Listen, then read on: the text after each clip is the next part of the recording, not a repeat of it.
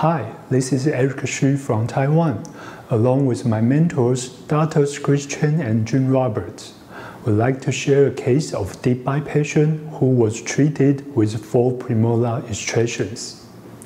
The patient is a 39-year-old male whose main concerns were dental crowding and a convex facial profile.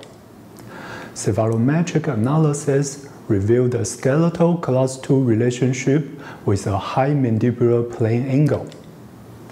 Through the extraction decision table, we can see that the main challenge is going to be his deep bite situation. As we all know, deep bite often get worse after space closure. In this case, the deep bite was mainly due to a pronounced curve of Spee. Successful intrusion requires the fulfillment of 3 fundamental conditions. First, achieving the correct tooth angulation. It's essential to avoid cortical bone contact during intrusion. Remember, if it's not a right angle, it's a wrong angle. Second, proper force application. Mild to moderate overcorrection is often the most convenient and effective approach. Last but not least, bone remodeling takes time. If you notice signs of off-tracking, it's important to extend the aligner wear time.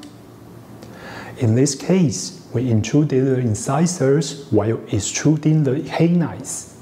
Clinically, the teeth were moving in opposite directions, but biomechanically, they were working toward the same goal.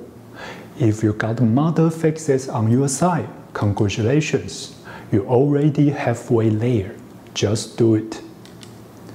And what seemed impossible at first turned out to be the most natural outcome. The cephalometric comparison. And the final result. You don't need any fancy techniques, just follow the laws of physics and physiology.